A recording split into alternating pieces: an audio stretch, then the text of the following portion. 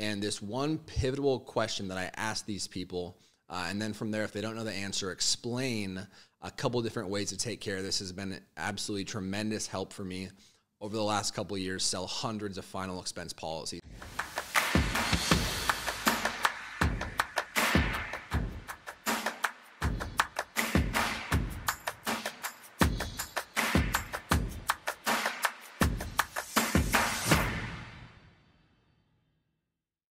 Hey guys, Hayden Hill coming to you guys live today, and I want to share with you a few tips that help me up my closing percentage and up my persistency, my quality with final expense prospects. And so these type of appointments are going to range from anyone between the ages of about 50 to 90.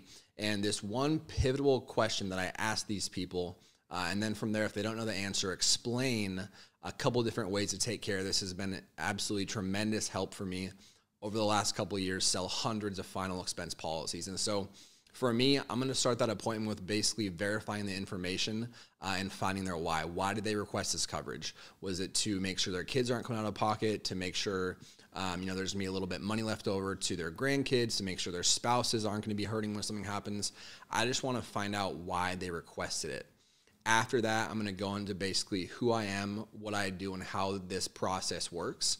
So I'm going to explain to them that I'm a broker. Basically, once I find out kind of what we're looking at medical-wise, if they're healthy or unhealthy, I'm going to shop around with my companies and find them the very best product and the very best carrier for their situation. And then from there, we're going to put an application. Now, before I go into medical questions, I'm going to ask this one question that you guys can use to really help yourself close and have better quality with these clients. And the one simple question I ask them after I ask them if they're looking for, cremation or burial coverage is, John and Mary, are you guys familiar with the 3 ways on how to take care of final expenses? Now, most people are going to say no. Some folks will say yes or kind of. And either way, I'm still going to explain it. And so what I say from there is, hey, no problem, John and Mary. Most people don't. That's why I'm here. That's why I'm calling you. The 3 reasons basically look like this, or the 3 ways look like this. The first way would be if you do nothing today. So we do nothing, we get no coverage in place, and the first way is going to be paying for this stuff cash out of pocket. So what that looks like, if you do nothing, your kids are going to be paying $10, $15, $20, $30 plus $1,000 to pay for your funeral and final expenses. That's probably the worst way to take care of this. Now, the second way, while it's better than the first way, still not the total best option for you, is going to be something called a prepaid burial. Now, what this looks like, John and Mary, is you guys would go find a local funeral home in your area. So if local funeral home, let's say here in Phoenix, you would go down there, you would pick out your casket, you would pick out your tombstone, you would pick out all the stuff that you want, and then from there, you're basically they're going to come up with a monthly cost. Typically, with these programs, they are very expensive, and some things to look out for with these programs is, one, it's not immediate coverage. What I mean by that is, John and Mary, if you guys are paying $200 a month for a prepaid burial, and let's say the coverage is $20,000 for when you pass away. Well, if anything happens before you guys have paid in the $20,000 and really fulfilled your whole duty to pay off the program, your beneficiaries are only going to get, whatever you paid into the program. They're not going to get the full $20,000. So that's one thing. Second thing, like we said, it's very expensive.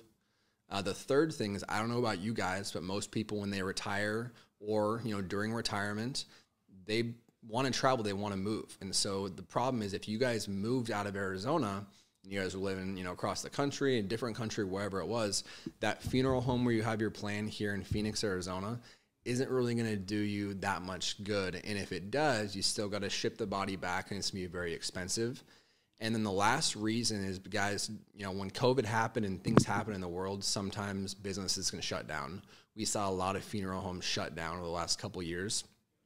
And if that were to happen, they would simply just end your program and return you or your beneficiaries the premiums you paid into the plan. So that's the second way.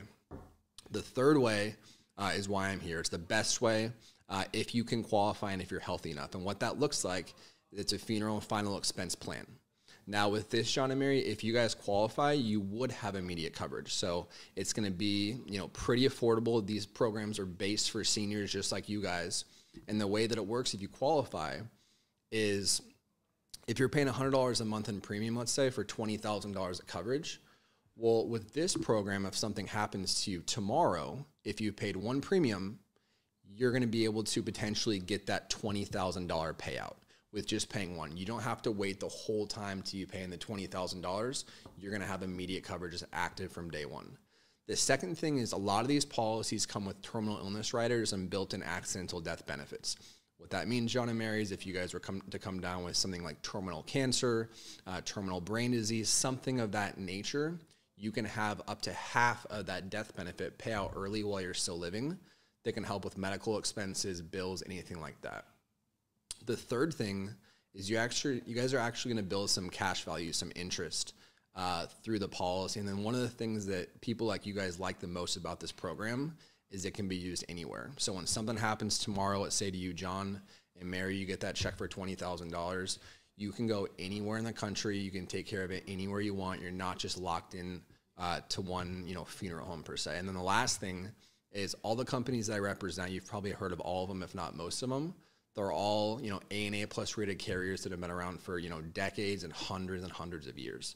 What that means is they're going nowhere. You don't have to worry about them going out of business and just refunding your premiums.